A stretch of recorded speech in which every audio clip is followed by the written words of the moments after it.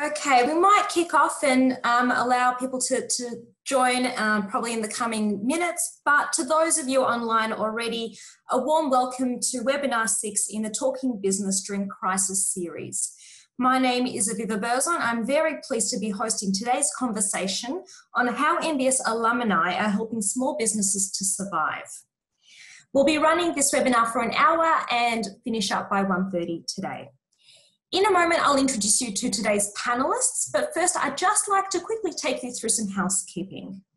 So over the course of the next 40 or so minutes, please add any questions you have for today's panelists in the Q&A section.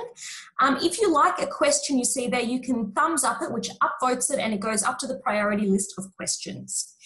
I will be checking and monitoring the Q&A questions and comments and potentially feed them into the conversation as appropriate, but we will also have 15 to 20 minutes dedicated at the end for Q&A. There will be a survey link which we'll send to you at the very end of the webinar, just so that we can keep getting your feedback on what sorts of things you'd like to be hearing from us on. So in terms of today's webinar, as I mentioned, it is number 6 in the series of Talking Business During Crisis. And in this series, we've talked about strategy, leadership, and purpose, and how those factors come alive and what their relevance is during a crisis. I'm very excited to be introducing you to our panelists today so we can apply these concepts into really the stories of what Lauren and Tom have gone through in their own professional experiences. So to introduce you to our panelists today, we have Lauren Murray, who is the lead customer success strategist at Culture Amp, and Tom Humphries, who is the co-founder and CEO of BooBooBot. Both Tom and Lauren have been MBA students at MBS and worked with a number of other MBS alumni and members of the MBS community to help businesses navigate the challenges of running a small business during a crisis like COVID. And that's what we'll be hearing about today. And moderating the conversation is my colleague, Quang Lim, who is an associate professor in strategic management at MBS. And my role today will be really to host the conversation and check up on what you're writing in chat and Q&A so that I can be feeding in the voice of the audience through the conversation. So before we kick off and I hand over to Quang to moderate the conversation, we're really interested and keen to hear who are you, who is sitting in the audience today. So in a moment, you're going to see a question pop up on your screen, and please select the statement that best resonates with your current position and experience. That'll come up in a moment. So what statement best describes your work background? We'll just wait as you fill out those responses.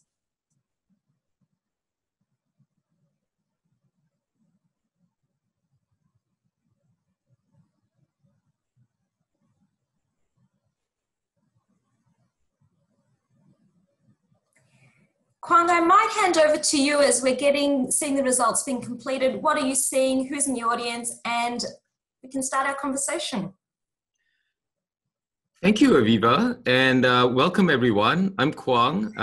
As Aviva mentioned, I'm an associate professor at Melbourne Business School, and it is a great delight to have both Lauren and Tom join us today to share what they and some of the other alumni have been doing to help small and medium enterprises. So Aviva, the poll results are in. It looks as though most of the audience are from a corporate role, and far distant second, I think, people from small businesses, a few students, and educational institutions. So it's quite interesting that we are having this response. Yeah, no, this is great. Are they seeing the results? I think they are seeing the results. So I'm gonna, they can see the results, yes. Right. So I'm going to go away from the results now and back to the slides. Whoops, hang on. I think that worked. Hello, everyone. So I thought I would begin our conversation by just first setting the stage for the discussion. And I wanted to quickly define and situate small businesses in Australia. So I think this is the topic of today's conversation, and it's really important for us to understand just how important it is. So small businesses, as defined by our government, are those with less than 20 employees, often less than $10 million in revenue. But they are in total quite significant. They employ about 4.8 million people, or about a third of all industry added value, and about 30 30% of all employment. If you include medium-sized enterprises, that shoots up to about 2/3 of the entire economy. So this is quite a significant proportion of Australia that we're talking about. And what's really profound is the degree to which COVID-19 disruption has affected small business. So being a small business that brings a couple of benefits, right? Many of these small businesses are nimble and resourceful. We've got a lot of scrappy entrepreneurial types that run these small businesses. That's sort of been the engine of growth in many parts of, across many sectors of the Australian economy. But they carry some liabilities as well. So small businesses tend to be constrained in their resources. Often cash flow is a real issue. Experience on the managerial side often limited, as shown by prior studies. And they're small, so they're competing and working with other big players along the value chain. That makes them quite vulnerable. At the time of a pandemic, that's like a tsunami hitting a beach, right? It's been terrible for everyone, but small businesses have been especially vulnerable. So I was particularly touched to hear that Tom and Lauren have led in this initiative that a group of our alumni have begun in sharing some of their skills, expertise, their managerial experience, as well as their time in helping some of the small businesses around us to deal with the crisis. So I think that's a nice place for us to begin that conversation, to think about this backdrop against which all these things are happening. I'm just going to stop sharing my screen so that we can get this conversation centered around Tom and Lauren. And maybe I'd like to have them begin by a quick 1-minute introduction to themselves. Tell us a little bit more about yourselves, guys. And then we'll move towards their team and maybe what they've been doing. I'm hoping to have them share a few of the examples of companies that they've worked with, and maybe end up with some of the key lessons that we can learn and take away from the experience. So how about we start with you, Lauren? Tell us a little bit more about yourself. Totally. Thank you. And thank you so much for having us on this panel. It's a real honor. So I'm Lauren Murray, I'm lead customer success strategist at Culturamps. Culturamps are a wonderful HR tech company based out of Melbourne.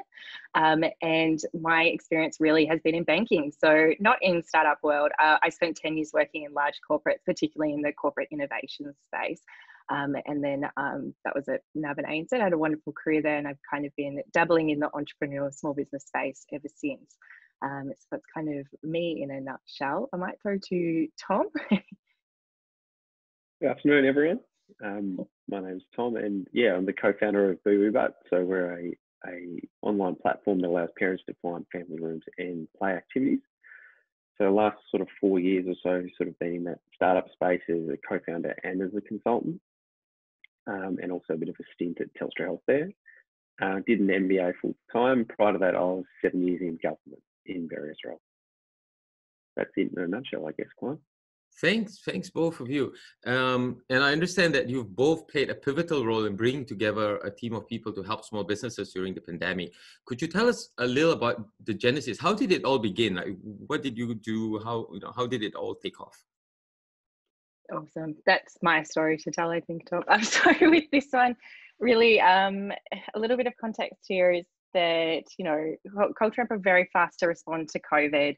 And based on my prior experiences, particularly working in banking, but also just in the small business space, we really recognised quite quickly that small businesses were going to be extremely vulnerable to some of the decisions that were being made. And if you think back to what I call BC times, but before COVID and before we had the lockdowns, information was really unclear. Every day we'd wake up and there'd be a different part of the news, there'd be different things happening in different states. There was a real kind of absence of leadership in communicating exactly how small businesses can or couldn't operate. I think at one point you couldn't go to a funeral unless there was someone cutting your hair, and it was really quite hard for people to make sense of all of it.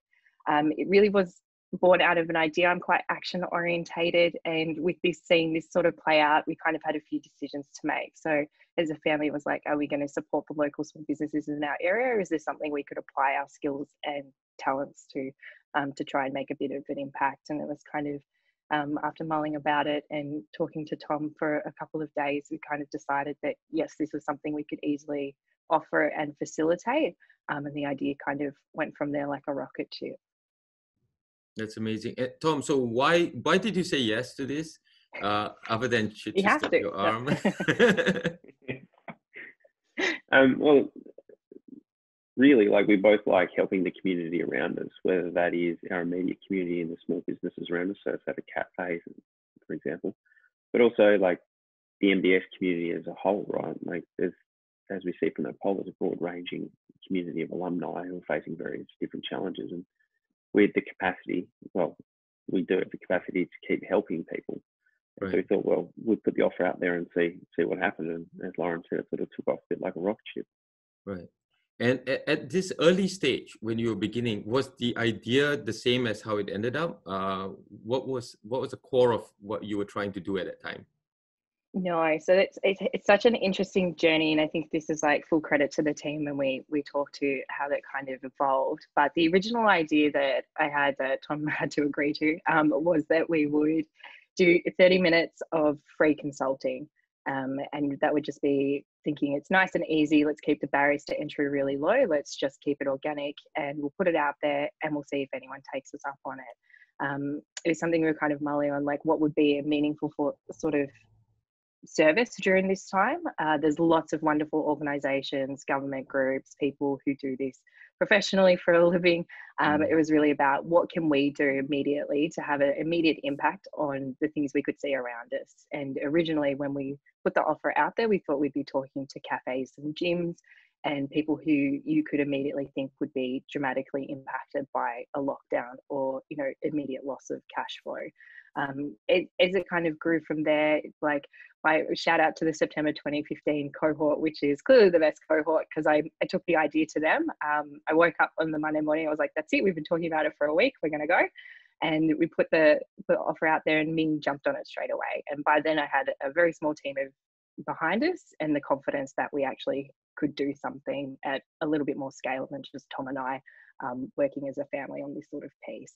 And so from there, it just went gangbusters. And we've had a tremendous response and tremendous enthusiasm from the MBS community, particularly about joining in the initiative, but also from small businesses who we've had the pleasure of really working with and kind of unpacking some of their challenges during this time. Right. So I understand this team began to coalesce very rapidly around the idea and around the two of you who were sort of the nucleus of this, you know, like you were leading a team and it was starting to form. But could you tell me a little more about this team? Who were they? What did they do? How did they come together? Yeah. What's up? No, sorry. How the team formed. So I took it to my cohort. We have a wonderful cohort alumni channel. We like each other. We've worked together for many years. It's part of the perks of being a part-time student is you go on journeys with people the whole way through. Am I frozen? Oh, I hope not. Hold on. No? Okay, you're all frozen on my one. That's okay. I'll keep telling the story. Whoops. Do you see the team slide that you had sent me on your screen? No, not yet. That's okay. Oh dear. We can hear you, Lauren, though. So okay. if you can hear me, I'll keep the story going. Of course, let me try it again. Issues. Welcome to COVID life. Yes. So I'm gonna try this again. So they had earlier sent me a slide, so I thought I would share that. Hopefully this comes out. Do you see it? Yes. Okay. But now Lauren's disappeared from my screen. Tom, did you want to still hear me? Yes. Waiting for Lauren? So we can hear Lauren. So maybe Lauren, tell us about the team, and then Tom, hop in as and when. Terrible technical stuff. So yes, I put the offer out to September 2015 cohort. We had an initial team, and the post went up by lunchtime the same day. So we worked on it in the background and quickly established some sort of rough outline where we put the post up and see if anyone wanted to join the team or any small businesses wanted to work with us. And we had just a tremendous outreach from people in the initial network because the first post went up on LinkedIn, but also across a lot of our organic socials. So we joined entrepreneur groups on Facebook. We went and joined Instagram sort of communities and really made sure we were spreading the word as far and wide as we possibly could, that if anyone needed a hand, we would be more than happy to have an initial session with them to unpack some of these challenges. In the same respects, Tom took it to his cohort, so to his full-time cohort, and managed to bring some really talented people along that you can see on the slide into the initial team. And from there, we went really simple, keeping it really lean. We set up the WhatsApp community. We had a shared Google Drive. And from there, things were kind of rolling. So something that was really great was Anthony Miller joined the team and picked up initially that our processes weren't going to scale. So he went about looking at ways to improve our operations, and likewise with Darika running a really fantastic initiative to try and shape up some better questions and some process innovation we could ask the small business to make sure we were better equipped as they came through. But it really went from having just an initial post and me sharing the small businesses and asking if anyone in the team could pick it up to having quite a robust sort of way of working, sharing insights, coming back, sharing stories, sharing knowledge, doing case studies, and really working quite well as a group. It was fantastic. Right. Well, I'm seeing some familiar faces. I think these are some of my ex-students too. And it's great that they all came together. And the fact that you reached out and they came aboard, I think it speaks well to, the camaraderie among our alumni. But why do you think they said yes? Like, did you ask them why they came aboard? Maybe either of you might have some insight on that. It might be a good one for Tom to perhaps have a stab at. Yeah, certainly. Like, I think a lot of the people that did come along for the journey were either a lot of them, particularly the full-time ones, were in small business as well. So they were sort of feeling the immediate impact and obviously had that really deep and close connection to it. And a lot of the part-timers that came along, I think what it really does is speaks testament to MBS's sort of community, in that a lot are very purpose-driven and they do want to help their communities around them. They want to be able to support and lend where they can. So like people in the group, as we sort of said, they range from every different sort of, I guess, profession, vertical and industry. But they all had that common drive of wanting to assist and help out where they can, because as Lauren went over before, like in those early days, it was chaotic. You had some businesses that were shutting, but a person across the street was still open. They were the exact same business. There's a lot of confusion. And I think a lot of people wanted to be able to help out where they could in that situation, and really stood up and took that leadership role within their community. I think that's what a lot of the MBS community wanted to do in this situation. That's really inspiring to hear. And Aviva, I think it does resonate with some of the rest of the stories we've seen in the series, where you have a leadership element, but you also have the purpose that brings people together, and how they moved by not just the leaders, but also they want to be part of something that's really meaningful and making a difference. So hats off to all of our ex-students and everyone else. I think they're not just alumni, but everyone else who has clambered aboard this team. So thank you both for leading it, and thanks to all of the alumni for sharing the purpose and joining the team. I think there are a couple of questions starting to pop in. Do you want to take that yet, Aviva, or shall we continue a bit more? Why don't we continue a bit more, and then I'll feed some of the questions through. Excellent. So I'd like to turn briefly to the question of, well, now that you had a team, what did you actually work on together? How did the team develop? What activities do you engage in? What steps did you take to help the small businesses? Yeah, fantastic. I think you still probably can't see me, but if you can keep hearing me, I will continue to talk. So one of the things that we picked up really quickly was that a lot of these challenges that were coming in were a little bit more far-reaching and difficult to resolve than we initially suspected. I think I said at the start, like, we thought they'd be gyms, we thought they'd be cafes, and there were some really good lessons learned from overseas, how these businesses were able to respond, pivot, and kind of innovate to continue to grow through this period. So I think it's important to understand that, like, with COVID, the disruption presents opportunities both ways, particularly that some businesses, and some of the businesses reached out to us, had growth challenges, as opposed to having a real decline in revenue and needing to kind of think very hard about what their business model will be in the new world. So identifying that some of the things coming through were quite big, meaty, sort of really difficult positions, and I can't imagine how a small business would feel trying to solve that by themselves. We quickly paired up, so the team worked in pairs. We quickly also went about understanding what sort of skills and talents do we have across the group. and did almost like a bit of a self-assessment, looking at where are you strong at, what sort of inquiries are you best equipped to deal with. And that helped triage some of the inquiries coming through, because we had some really far-reaching ones, from being like straight up cash flow sort of dilemmas to being like questions about a leadership challenge. Like, how do people step up as leaders during this time? How do people step up and manage a redundancy process with empathy and with care? And so it was a really quite broad sort of skill melting pot. I mean, you can just look at our team. We had a mix of wonderful engineers. You had people working in tech, you had people in banking. We had people like really, quite a really broad range of skills and talents.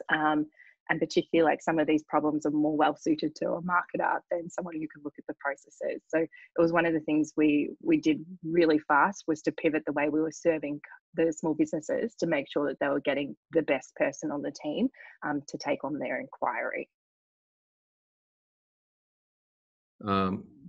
That's fantastic. And you had this slide that you shared with us. So it sounds like there was a very rapid, there was like a 2-week process of onboarding a large number of people onto the team. And you've made quite an impact, including, I think, a write-up with some lessons to learn. But what seemed surprising was the breadth of the kinds of companies on the right of your slide that needed help or were seeking to engage with this process. Am I right in reading what you had sent? Maybe Tom? Yes, certainly, Quan. That's probably a really good way of looking at it. Like, as we sort of started out, like, we're thinking it might be the immediate people around us, but then it came very apparent that the disruption that COVID brought not just the top of mind loss of revenue, loss of business, loss of total demand. It really did create opportunities for a lot of businesses that were in positions of enablement. So we can see that the VR company that did experience rapid growth in that particular time, is that was a particular business that did find itself in a lot of demand. So I guess the best example would be, say, Zoom, right? Zoom was out and then it just went bang overnight, right?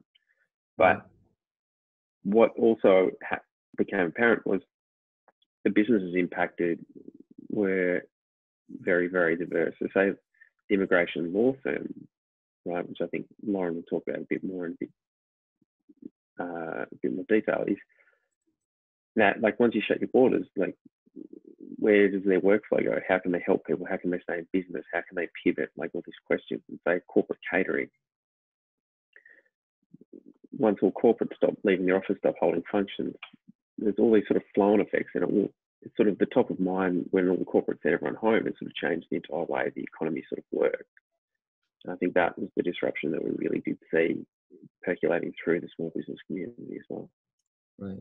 Did you want to add anything, Lauren?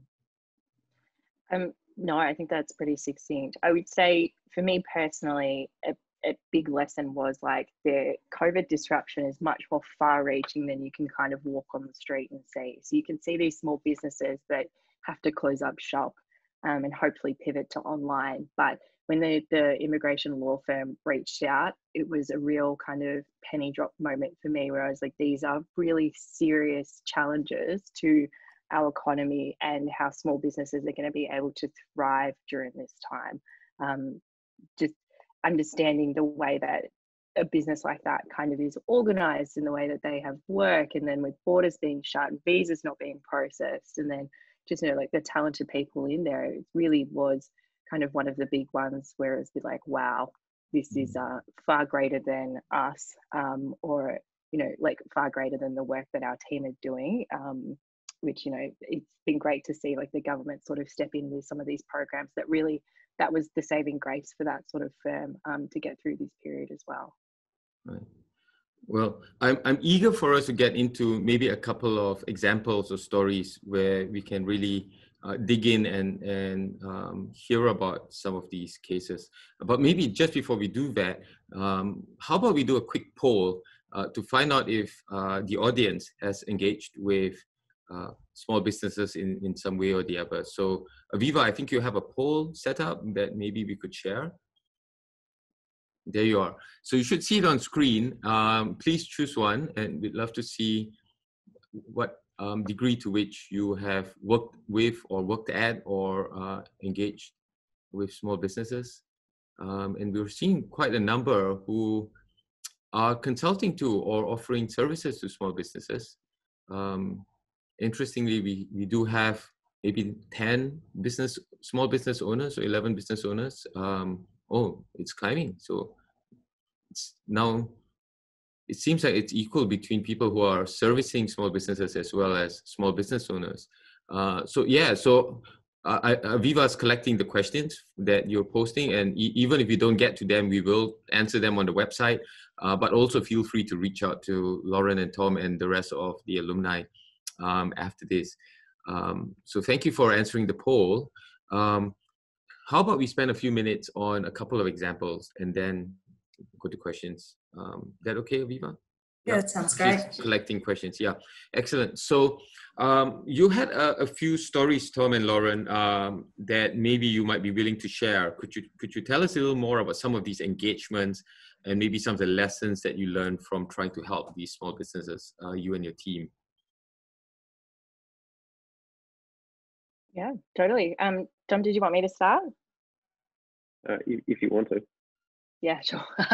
So, I mean, I think that we've got a wonderful video prepared that'll be great to share with everyone online shortly, which is from Colin, who runs a fantastic firm doing some awesome stuff in the VR sort of space. And he had a growth-related challenge, but one that personally hit home for me really was a coffee roaster that reached out. So this was across Tasman. They're a New Zealand and Australian-based sort of business, quite a big brand.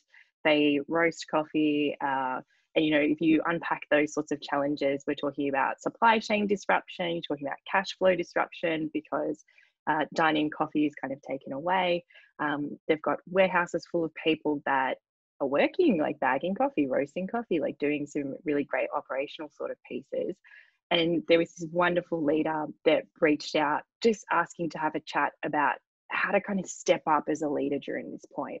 Like, she'd kind of just taken on this really big role as the head of the Australian operations and was just kind of in this really weird position where you can imagine being so excited, being promoted, running a really fantastic brand, and then having like the carpet pulled out from underneath you on multiple fronts and just kind of not knowing where to start as a leader. Like, what do you address first? Like, you've got your team that need reassurance that they're going to get paid, that they have salaries, but you're trying to manage supply chains, you're trying to manage the business, you're trying to do all these sorts of things, and your parent company is actually based in New Zealand. It's kind of like, it was a really, really challenging sort of personal position to be in as well.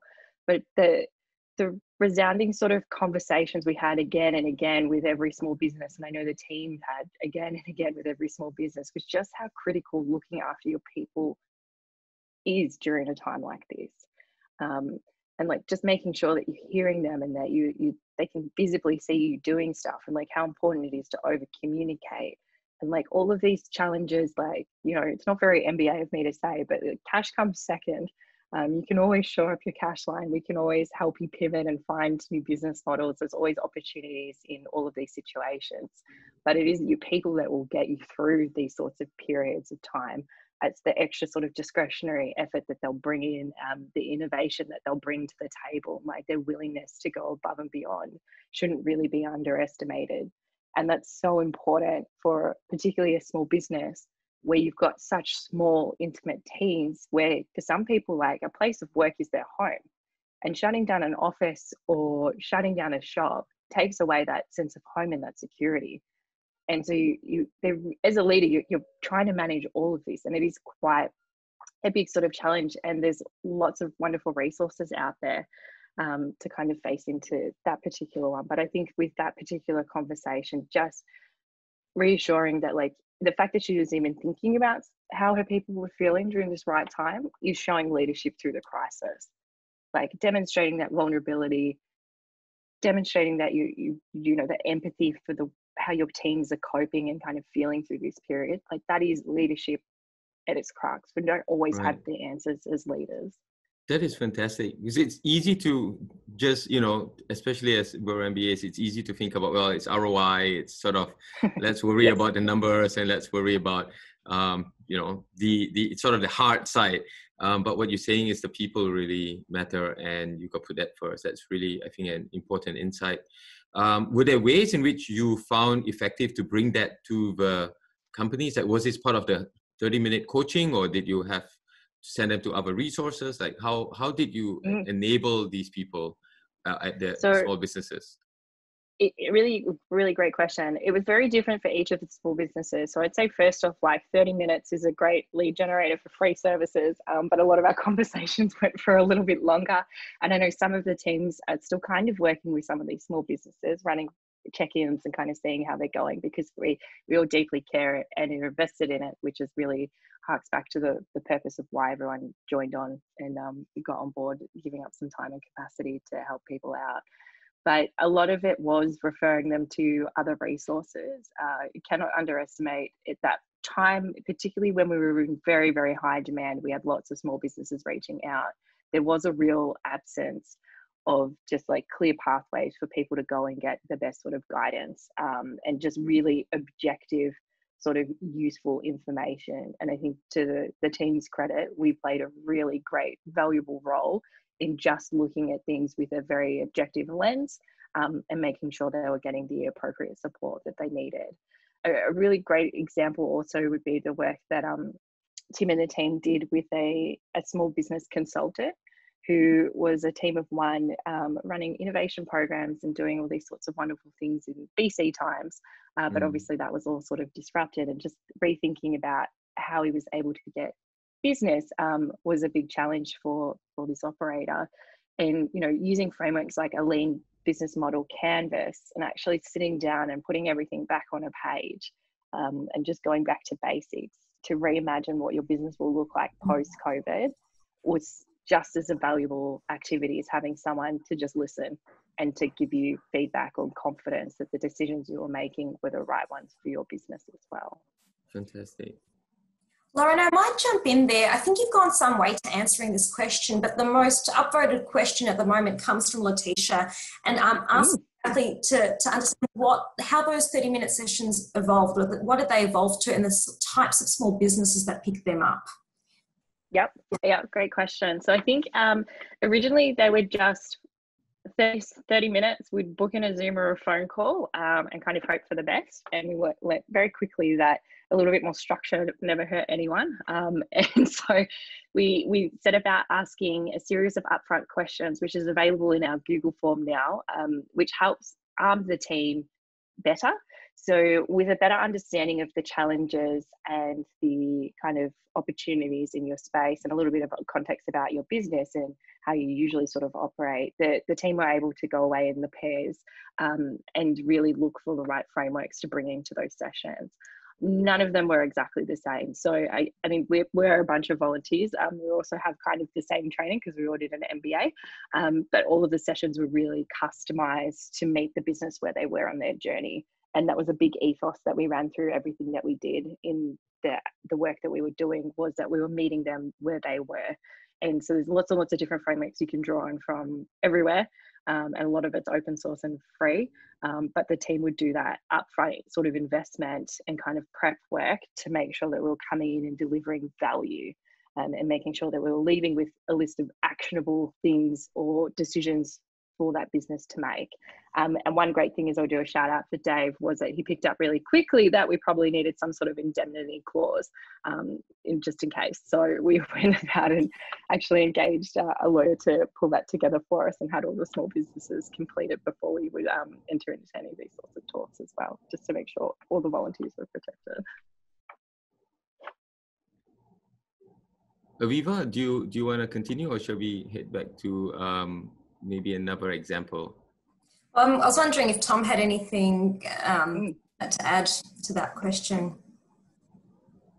I think Lauren covered a lot of it, and I think it's probably only adding a little bit on. But what we sort of did was allow the business to nominate an area that they wanted to speak about specifically if they wanted to. So the conversation might be broad ranging, but what we'd find is the teams would sort of narrow into what was the sort of, I guess, the crux issue that they wanted to speak about. And as from the examples Lauren's given previously, like there was ones about how does a leader lead their people through this. There was a growth issue. you've got people with supply issues, and it really was testament to the group that came together that we actually had the professional skill sets to be able to deal with that, but also what the MBA gave everyone was the ability to manage and look at everything objectively with the right frameworks and concepts. And once you put those two together, it delivers real value for these businesses. Fantastic. Kwang, I might ask one more question and then hand back over to you. Sure. Seems quite timely, and it's from Nick. Nick's asked, and it's been upvoted by 5 people. In working with SMB businesses, beyond looking at what needs to be done simply to survive the crisis, were there any growth opportunities uncovered which may never have been realised if COVID-19 had not struck? Yeah, certainly. Really great question, Nick. So I think with a lot of the teams, particularly like small businesses get started because someone is passionate about a problem most of the time, and they kind of hop into it without kind of doing the frameworks and having a business plan, and just taking the time to actually put everything out. And like the lean business model canvas got a bit of a workout with some of them, but it did uncover growth opportunities, like what the new world will look like and how you can respond. Like I would comfortably say like some of the teams were able to identify like completely new ways of working. I've got feedback from some of the small businesses that they worked with that it helped them identify existing inefficiencies in their operations processes, and you know that they were able to carry it forward not only to get through COVID but really to thrive, and to be stronger as a small business from having that sort of once-off chat with the team, which is again just a real credit to everyone who came together, and the skills and the care that was shown in prepping and making sure what we were delivering was really high value and high impact. Thank you. Just to mention, you got a shout out from Mona in New Zealand, coffee enthusiast, sending her greetings or his greetings. Oh. Yes. And I'll just quickly mention to Nick, who had that question, that in another episode of this series, I believe it was Jeff Martin who was speaking about the different stages between, so like moving from surviving to rebuilding to thriving, and having different business plans to fit that very short run versus the longer run. So I refer you to that as I think a good resource, and happy I think for us to continue this conversation. But that question reminded me of I think the video that you had sent about a growth opportunity that had emerged. So if people don't mind, I might share that video now, and hopefully this works. Let's see. Can you guys see a video? Yep. Hi everyone, I'm Colin from Silver Adventures. My company focuses on group virtual reality sessions for aged care residents. We provide a solution that really helps reduce isolation and reduce loneliness by bringing the world to residents through virtual reality. We can't see our hands. Carmel's taking a bit of a break. I spotted Lauren's post on LinkedIn a few months ago when the COVID crisis started, and I thought it was a great initiative. And as a business, we were in a bit of a unique position where the increased isolation was a huge opportunity for us. I got in touch with Lauren, and I messaged her about how our business was not so much contracting and not dealing with some of the stresses like other businesses, but actually in a period of growth, and to see if there were any people in her network that could offer us some advice, some expertise, and a fresh set of eyes. And she was really helpful. So thanks, Lauren. You put me in touch with Michael, who was great. He gave us some great feedback. He had some great ideas about next steps, and just ultimately helping our company and doing all of that completely for free. It was really helpful to the business, and we've initiated some of the ideas that he put forward and some of the suggestions, and it was great. So I just wanted to say thanks and all the best, and keep up the good work. Thank you.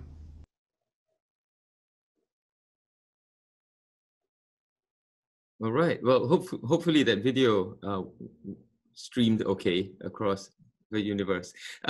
But yeah, tell us more about that, like in terms of like key lessons or key insights that your team had. derived from that? Yeah, particularly with Colin. So Colin's business, as you could see in that video, it's pretty cool.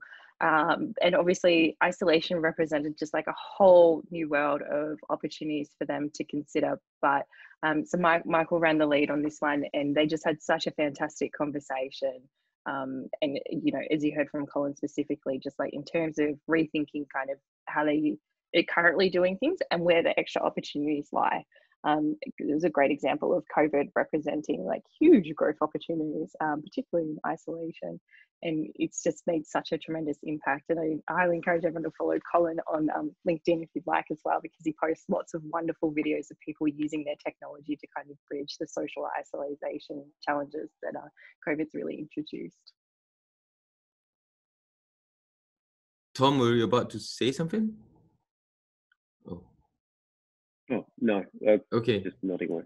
Right. Well, I might turn to you because I suppose you're an entrepreneur and you do run a small business. So love to hear maybe about you and your own experience sort of on the other side of this. Like you know, on the one hand, you're part of the team that's helping others, but on the other hand, you're also a small business owner. How's it been? Interesting, stressful and a bit frustrating, but I guess I could probably give you a bit of a live case study on sort of the decision-making process we had to go through. So our business is one that allows parents to easily find family rooms and play activities. And so from a business perspective, it's essentially a platform. You've got the users, the parents. You've also got the businesses who operate this. So if you look at the driving behavior of that is people leaving the house. So we were pushing along with the tech development and a go live date of mid-April. So around Easter time, so about the 13th of April, which, as everyone will know, smack bang during lockdown. So we sort of had to think about what do we do? And so obviously do the MBA thing and make sure that we've got enough cash flow and enough runway to sort of hold on for a period of time or a month. So once we sort of worked out that, so I made sure that there was a runway, we then looked at the optionality that we had. So we discussed with our developer potentially around slowing down our development date, and we used a great firm from another MBS alum, so Bodhi Tech, and shout out to Sid. And what we found was that they were happy to do that, and we managed to work out a good arrangement. So rather than entering UAT, we built out a few more functions and a bit more functionality for the MVP. But that was all well and good, and then we obviously then had to juggle the corona shutdown here, but our developers were offshore, so we had to juggle two shutdowns, two lockdowns, which impacted both the tech build and then our ability to go to market here. And once things started opening up again, it was very good. We could start going about the BD work with the businesses and also starting to introduce the product amongst close friends and family for market testing and UAT essentially. Then this latest shutdown sort of come along, so it sort of put those plans on hold again. But as a small business owner, like there's a sense of frustration, not just in anything or anything in particular, but it's something beyond your control, and that's just something you've got to live with. You've got to manage that. You can't let it overtake you. You've got to make sure you make objective decisions, but it's a lot harder when your own capital and your own sort of livelihoods are on the line. Like it's a bit more sort of a clouding your judgment. I think that's certainly something that the group was able to help other businesses with, is obviously provide that objectivity and that MBA level of optionality. So we tried applying that as much as possible to Boo. But so the website's up currently, so if any parents out there just want to have a quick squeeze, feel free to go on and have a look, and all feedback's welcome. More time for customer testing. Yes. Yeah. Well, we'll post a link to the website and all the other resources we mentioned on the MBS website, along with a video of this event afterwards. Aviva, I'm mindful that we are getting some really good questions from, we should turn to that, right? Because, yeah, Yep, and just to acknowledge a few comments. So John Lee has said the story, so I presume the story of how the MBS alumni came together to support small businesses. This story would make a good case study, could then be used with the wider MBS cohort that are seeking to participate in continuous management education, and that got a bit of traction. So there you go. Great idea. Feedback. Great idea. A question that's been quite popular by Imtiaz is, to my understanding, most businesses have cash flow issues for them to continue. What are your few key advices that you have given them to enable continuity, especially businesses that are essentially dying as a result of COVID? Tough I'll throw that to Lauren. I will. Cash, my least favorite topic. No, sorry. Cash is everything. Cash is king if you're a small business, and it's so important. And when I think back to the first couple of small businesses we had kind of coming through on the offer, this was before there was any sort of government support. So this was pre-JobKeeper, it was pre-being able to negotiate commercial leases. It was kind of pre all of these formal programs. What these programs have done is really extended the lifeline on probably a lot of tough decisions that we do still need to make in whatever this new post-COVID world is, or if there is even a post-COVID world. There's a couple of things that I have shared, and I shared in the post, but the first is that often cutting your marketing is actually the wrong decision. And there's some really great research behind this. And I know it's not intuitive, and I know everyone's like, but it's marketing. Brands that cut from their marketing budget actually suffer more in the long term. And there's some really great studies that I'll link in this as well. So this is actually probably the time to kind of double down on your brand in perspective, and understand that that doesn't necessarily make sense when you're talking about cash flow. The other thing to consider with cash flow that's entirely non-intuitive, and this is something that we learn as MBA students through managing corporate turnarounds, or I did at least when I did it at London Business School, is that you really should consider carving out the asset that's probably performing the best. And sometimes you have to sell kind of that crown jewel to save the kingdom. And again, that's not a very kind of attractive offer. But when we're talking about cash flow, that could be the difference between you making payroll and surviving a year, or having, government support wound back in September and needing to rethink about these options again. And then, I understand that both of these, everyone's probably got frowny faces, but I can't see anything. Is there some really immediate options available to you as well, is to look at your receivables, make sure you're getting your account receivables in faster, turn them into cash as quickly as possible. Really double down on the performance metrics that you have. A lot of small businesses don't have really great, robust financial metrics to think about how you spend your money, what the targets are for spending money. And this kind of ties into your marketing as well. It's like, use what existing cash you have very smartly. And then the really big third piece that I'd really encourage, and if we're big fans of books, I highly recommend Co-opetition, is to think very strategically about what you are competing on and what you are not, and what is driving costs. So a great example of this in play was hospitality businesses that realized very quickly paying Uber Eats like 25-30% of each of their meals was draining their cash flow and their ability to survive. So they joined in a partnership with other businesses like them to organize delivery services. Recognizing that they don't compete directly on how the food gets to someone is a great way of saving cash. You'll have competitors as a small business where you aren't going to be competing on direct things. It could be inputs, could be delivery, could be postage fees. All of these things add up really dramatically and get quite out of hand for a small business. So have a think about, particularly in this time when cash is really important, what can you partner with, or as we call it, co-opetition, kind of agree to work together on to solve. And that's a really great innovation that has a really big impact on your bottom line, and will free up some of your cash flow as well. Tom, you're the accountant. Did you want to add anything extra?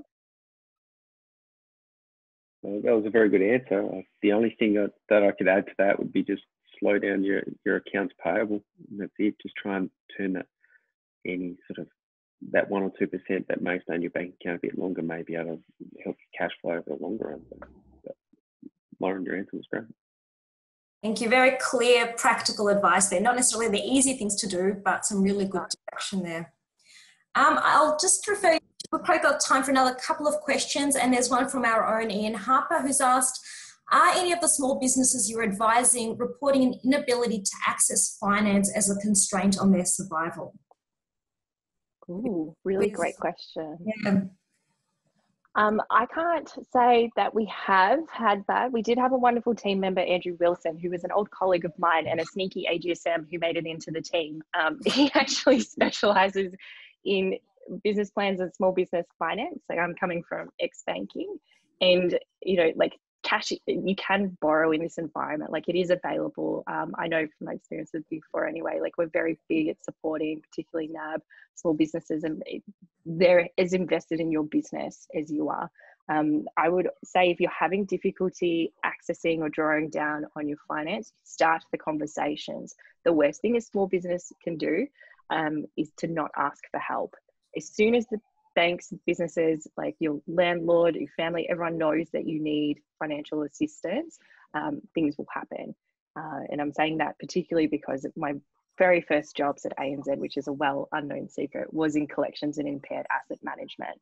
And I was restructuring business debts and finances during the height of the GFC. And the businesses that we were able to help were the businesses that raised the flag early. So always start these conversations much, much earlier, and always be really transparent on what your position looks like, because the help is available. And there's lots of small business lenders looking at really great ways to get you through this period. You just need to start that conversation. Yeah. I think that's a fantastic insight, Aviva, because finance is not just about the money, it's about the relationships. And especially in an environment where collateral is shaky, in terms of, you might not have the kind of collateral that will secure your debt. That relationship then becomes a counterpoint that helps reassure whoever is offering you finance that you're doing the right thing with their cash, right? And that they'll get their money back. Exactly. Yeah. Tom, did you have any thoughts on that one? You seem to be involved with the accounting, as Lauren was saying. Well, yeah, like the perspective that Lauren had in the banking teams that did that, like, it's the perfect way for a business to look at it, and they should take that advice. Like, the early bird gets the worm. Like, it's as simple as that. You can look at not just in the banking sort of finance sector, you can look at larger corporates and stuff. It's the ones that say they need assistance early are the ones that get it, right? So you look at Qantas as opposed to Virgin, obviously very generalised, but going early is an advantage in this situation. Thanks for that, Tom. Kwang, maybe I'll go through one or two more questions and then we'll work towards up. Yep. Just acknowledging Jan Marshall's comment, which I think ties into what we're talking about right now. She said it's so important to hear how many people have been affected, the dependencies and the roll-on effects. So these sorts of sharing of these stories, hearing about what's going on, I think is probably helping people understand probably where they are relative to others, but also how they can support. Thanks, Jan, for that comment. Lauren, sorry, it sounded like you were going to say something. No, I was just agreeing. I think to Jan's point, and having done this work, like, we have a much deeper understanding, to Kwan's early opening, how critical small businesses are in our economy, particularly in Australia. And it's a lot deeper than the ones we can just immediately see. So I'm glad sharing these stories is helping kind of bring some airtime and visibility to some of the challenges for people out there right now. Okay, thanks, Lauren. There's a question from Siva saying, assuming SMB businesses that are not able to survive can make a strategic decision to temporarily shut down to save cash, or they've shut down of no choice, what should their recovery plan be, or what should they be doing to get ready for a recovery? It's a big question there. That is a big question. There's quite a lot to unpack, but if your business, my advice would be is if you're looking at a hiatus, is look at how do you go to market afterwards, and have a few different sort of tactical ways of going about it. Because as we've talked about, a small business has a purpose, and that purpose is their core competency and their core ability. What may change is how they serve their market. Would be, what does it look like in another, say, phased out lockdown reduction, or if it's just a hard reopen. So a few different plans for that and how to look about that. But to Lauren's point previously, what you need to be able to do is keep your customers engaged and your marketing there coming along with you, because otherwise the customers will go somewhere else if they still need your product. So you've got to bring them along with you as well. It's just in constant communication with them. Thanks, Tom. Was there anything you wanted to add to that, Lauren? I'm just going to play devil's advocate on this one as an innovator, but what is recovery? What does recovery mean? And how long can you put a business on hiatus? So if you're talking about your current existing operating model and that's something you can put on hold, there's always more opportunities to be explored through connecting with customers and looking for products and services. Again, like the hospitality industry just is so resilient, even in the way that people who are, brewing gin and turn to make sanitizer. There's lots and lots of different opportunities available in this sort of space. So I'd be really clear on what a hiatus actually means for your business strategy in the long run. Thanks. Can I just quickly add, I think as a strategy person, I would encourage you to think about what's changed on the demand side of the equation, what's changed on the supply side of the equation. If your customers are going to be fundamentally changed after COVID, then your go-to-market must take a different path. On the supply side, the biggest concerns are supply chain disruption, but also if you go on hiatus, you lose potentially the talent, the people that work for you. Let's say you run a very fancy restaurant, very specialized chefs. Once they dissipate, rebuilding a team that can deliver the same thing is not a trivial activity. Getting them work well together may take a lot of investment. So in that case, you might want to do something different instead of trying to revive exactly the same thing. I am mindful of the time, Aviva, so maybe let me ask a question to sort of bring it all together first for the two of them, and then I'll pass it to you. But let me end with this question for you. What have you learned from this experience in terms of the most useful things you have been able to bring to bear from either your previous work experience or from your MBA? Like if there were key lessons that you wanted others to share in terms of tools or frameworks or concepts that have become most valuable in doing this very important activity, what would they be? So big picture.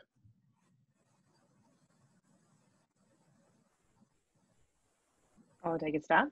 I think big picture wise for both, if you're interested in kind of running a crazy volunteer action orientated consulting group in a time of need, likewise, if you're a small business trying to make it through a period of disruption, which could be good or bad for you, it's always about people and having a really clear sort of messaging, like taking it back to a framework sort of piece, is to think about how to create a movement.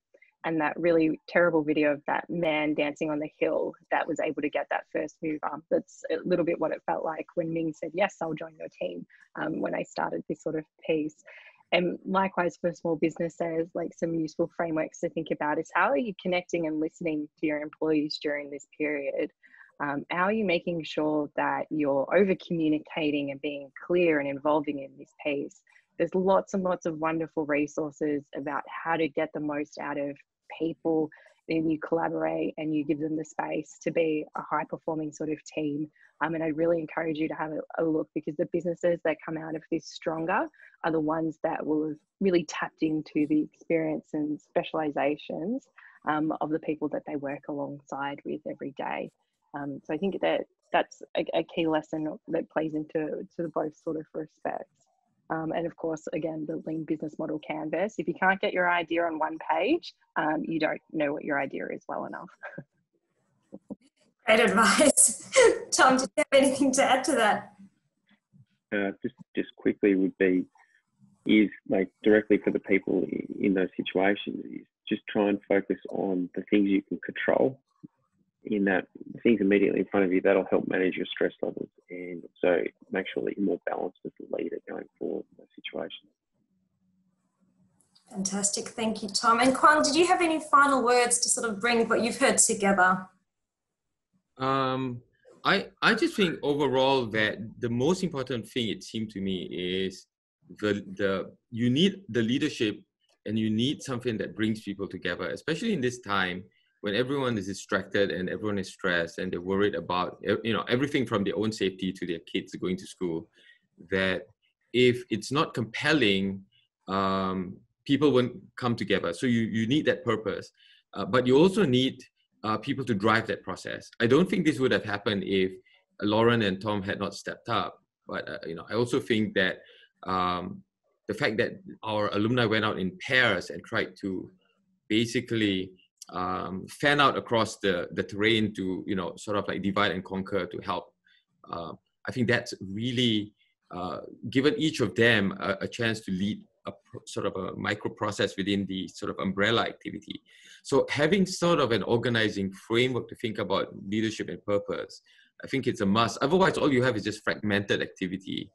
But what it sounds like has happened here is that the people that have come together in a very coherent way. And that, for me, is a really important message for others who want to do something like that. Fantastic. Thank you, Kwang. And thank you, Kwang, for moderating a great conversation. A big, big thank you to Lauren and Tom for sharing your story and for rallying together the efforts of the MBS alumni to help our community. And thank you to the audience for your questions. Helen, Michael, Letitia, Damien, I see there are some questions of yours there. We will endeavour to still answer them and share our responses via email as a follow-up. You will also get a link to a survey immediately after this, just so that we can keep hearing from you in terms of what you'd like to hear more about. And just as we wrap up, if you've enjoyed this session, we have other webinars and series that you can be coming along to and listening in on, including the 3 that are on the screen. So on the 15th of July, we have Ofer Yom Tov, who's the Chief Design Officer from ANZ, talking with my colleague Greg Carbage on how to champion human-centered design. We have another, the screen's gone funny, but we have, if you go to mbs.edu/events, you will see all our upcoming events, including those this month. So thank you very much for your time and for your questions, and we look forward to seeing you next time.